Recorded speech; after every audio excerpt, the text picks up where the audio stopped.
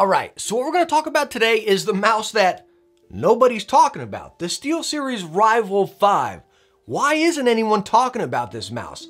59 bucks right here, packing a lot of features on it, and I honestly think why no one's talking about it is because, well, number one, it's not 50 grams, there's not holes in it, and it's not a puny, tiny little mouse. What's going on these days? I know 2021, this world's getting a little weird out there, you know what I mean?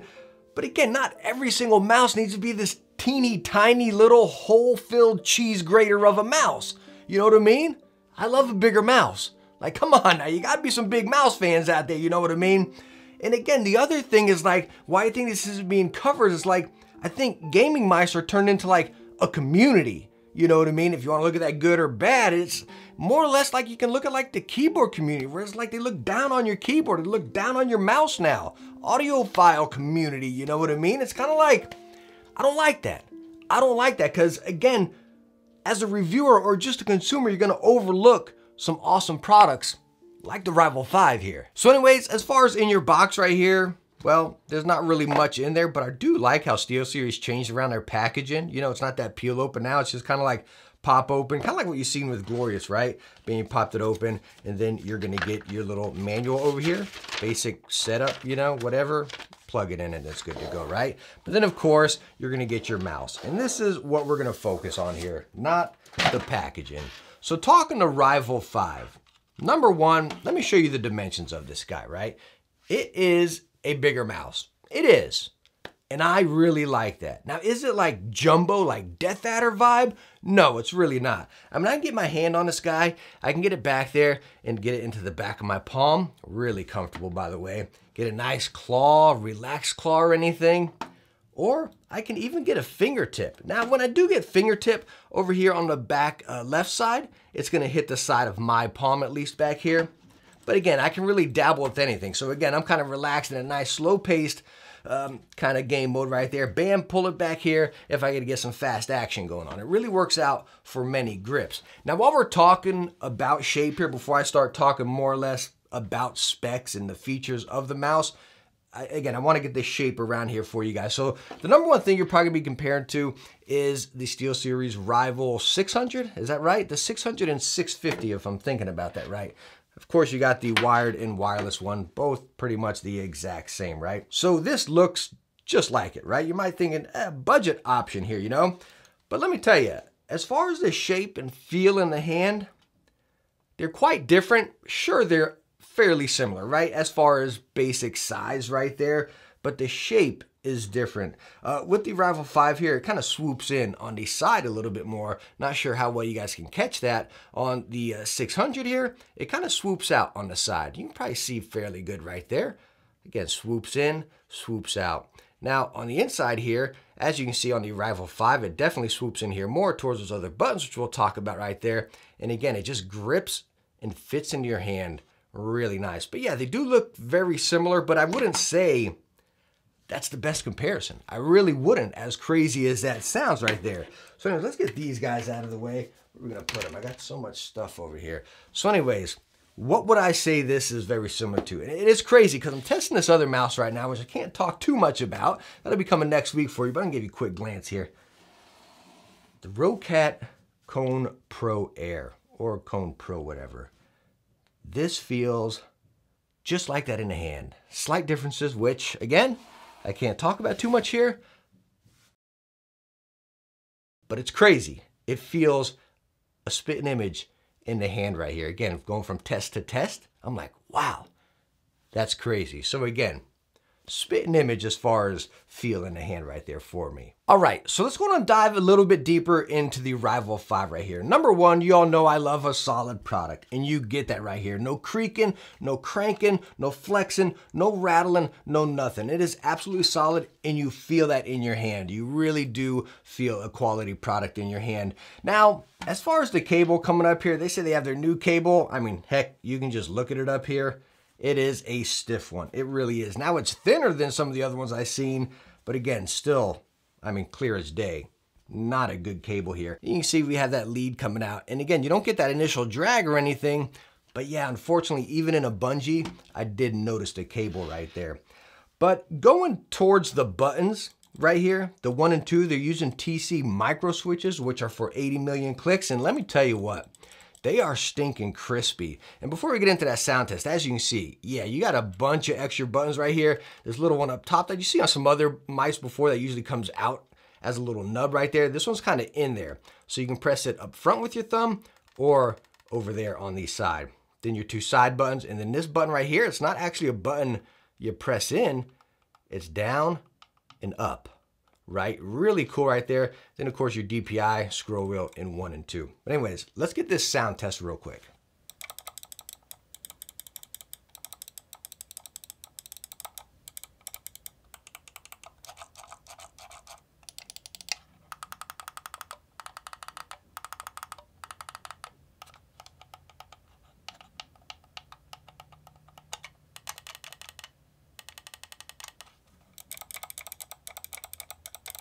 Now, as you heard in that sound test right there, the buttons are incredibly crispy. One nice thing I do like that they updated compared to the other, like the 600 or the 650, whatever, is that DPI button. As you can see how raised up it is here now, and then they recessed it down there. That thing used to always bug me quite a bit right there. But again, other than that, the 1 and 2, and even the side buttons are really cool. Because again, talking about that grip that I talked about before, whether it be the fingertip, relaxed claw, or that palm even, your finger sits, again, your thumb sits right in there, and you can actually access those side buttons perfectly fine.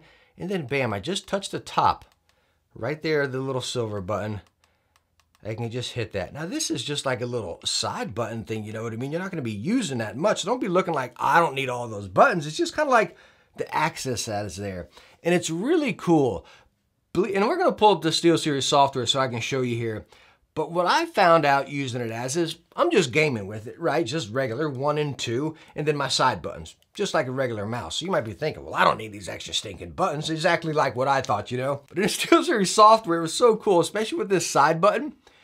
I did these as my audio controls that I can use in game, right? So I'm in my game and I can crank my volume up by pushing this up, or then pull it down by pushing it down. Then if I want to mute my volume, I set it to that button right there. That was so stinking cool. So again, it's such a convenience, you know, I'm mid-game, my hand's on the keyboard, I'm on the mouse, bam, cranking my volume up if I want to hear something, you know? All right, let's settle down, I'm in between rounds right here, you know what I mean? Me using a 65% keyboard, or if you're using a 60% keyboard, who wants to go in there, function, and then whatever thing, or function control, and then your volume things right there, you know? Or go down, pull up Windows, and get into your volume settings there. Such a pain, right? So think about that. If you're using like a 60% or 65% keyboard, it's so cool right there. I absolutely love it. Like, it was so stinking convenient and awesome. Really cool here. Now, as far as underneath the mouse, we are using a TrueMove air sensor. And then the feet here, not PTFE or anything, but they do stick out quite a bit and they are rounded off the edge. So whenever you get it on the mouse pad, you don't get any drag. Again, the only drag you're gonna get is from that stinking cable there, but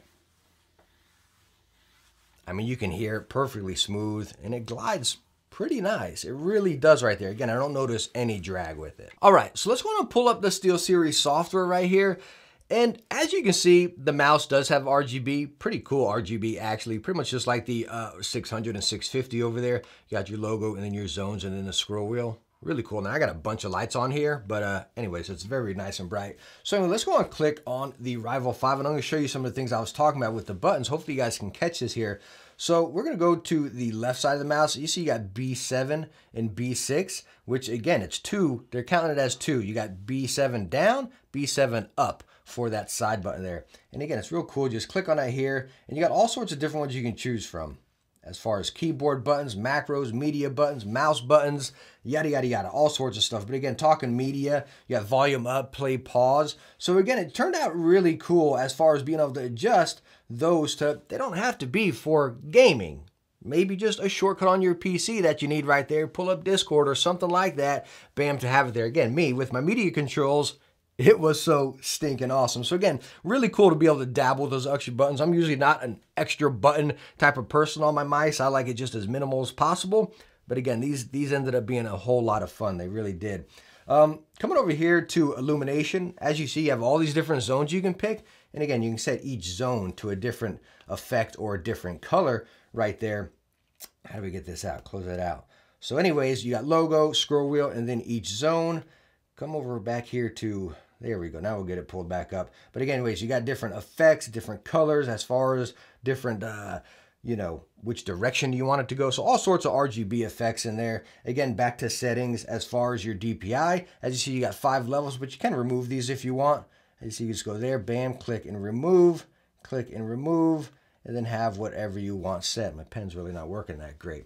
But anyways, that's pretty much your basic settings there as far as the RGB and the DPI and everything. Now, there is one stinker, and this is a prime example of me plugging it right here into this laptop to do this video. On my computer over there, I had my settings saved. When I plug it in, and the engine opens without my account or anything, just opens, my settings will be saved on that PC. So I came over here to this one. Let's start right here, right? So let's even say I'm on my PC and I close out engine. All of my settings go away. As far as RGB, not my buttons and my DPIs, those save, but the RGB does not save right there. It'll go right into rainbow effect. So you need the engine open for that. And that's a stinker. You might be like, whatever, man, a lot of products do that, but honestly, a lot don't. The only ones that really do that, which you all know I can't stand, is Razer and Razer Synapse. And that's a real stinker because SteelSeries used to be very good at putting onboard storage on all their devices. I don't know why the RGB is not saving anymore like their older devices. I don't know if it costs more, if it would increase the price, but that's just a stinker because, again, I don't want the software open and I want my mouse to stay red. So nitpicky, maybe, but again, for me, a stinker. All right, so I'm going to combine the conclusion in my actual time with the mouse, how I enjoyed it, how I did it and everything into one right here.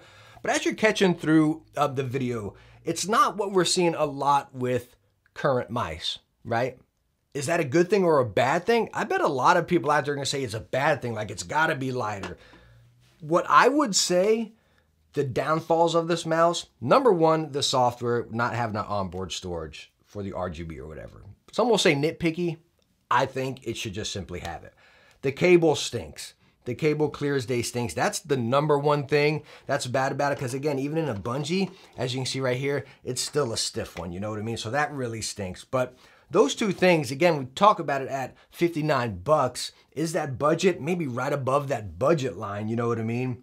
But it's still packing some really awesome features. Every mouse doesn't have to be 50 grams, guys. Like, let's not put gaming mice in a class of what they have to be. Not everyone's playing FPS games. You know what I mean? I play a lot of Call of Duty, and talking about my time using it, would this be my primary Call of Duty mouse? No, it wouldn't. Is it too heavy for that? No, it's not too heavy, but I do feel the weight difference, again, compared to other mice. You know what I mean, as far as that fast pace. Is it the weight difference or that cable? Maybe a combination of both, to be honest with you, you know what I mean? But again, talking at 80, what is it again? 85 grams, that's not like end of the world, guys. Like, I mean, if you can't lift 80 grams and it's straining your arm right here, I mean, you don't need to be sitting here gaming. You don't need to be gaming. It's different priorities you need to be focused on if 85 grams is straining you. My perfect weight is 70 to 90 right there. But yes, I would love it. It would be amazing if they can get this to 70 grams. That would be really cool. Would that compromise the build though? I'd rather a solid product over some flexy little creaky, 70 gram mouse. I don't know. I would like to see that with you here. What I really like to see with this, because again, this is a really fun product here. I'd like to see it wireless at this weight though. I don't want to see it wireless and getting up to like 99, 100 and something grams. I don't want to see that. I'd like to see it wireless and maybe stick around the same weight. Then I'd like it. Put it at like 80 bucks. Hey, you got me right there. You know what I mean? But all in all, I do like the product. I really do. It's really fun to use with the up and down button there, and then that as far as my media controls. Again, would I say it's the best FPS mouse? No, I really wouldn't. Do I think it needs a little tweaks here and there? Yeah, I do. But do I think it's worth $59? Yeah, I really do. It's a fun mouse. It really is. It's a quality product. And I'd recommend you giving it a shot. Again, it is fun. Don't class mice into this one category. Please don't make it like this snooty little elitist product like a lot of other products have become. That's not fun. That's not fun. But anyways, thank you so much for stopping by and watching my review on the Rival 5. I hope I answered some questions if you're looking at this mouse or just curious about this mouse right here. Again, it's definitely worth a chance right here. Don't put your shaders on to some products, like I said through the whole video right here. It's a pretty fun product. But again, all in all, thank you so much for stopping by and watching this one. I hope you enjoyed it. If you did, hit that thumbs up and don't forget to subscribe to some future tech videos. I hope to catch you in the next one. Bye now.